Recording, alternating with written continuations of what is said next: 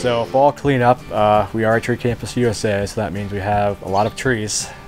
So we remain very busy, and with the Ventrac, they are used pretty much 40 hours a week, whether it be the turbine blower or also the leaf pusher.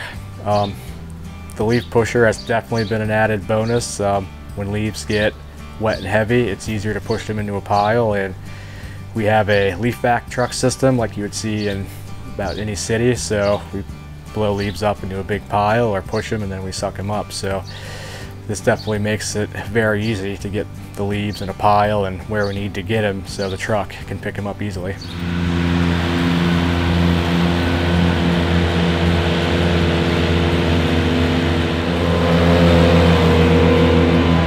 Without the leaf pusher, with just a turbine blower, basically we would pile leaves up either in a pile or generally long windrows, and it would, as long as the wind's right in your favor, it would work really well.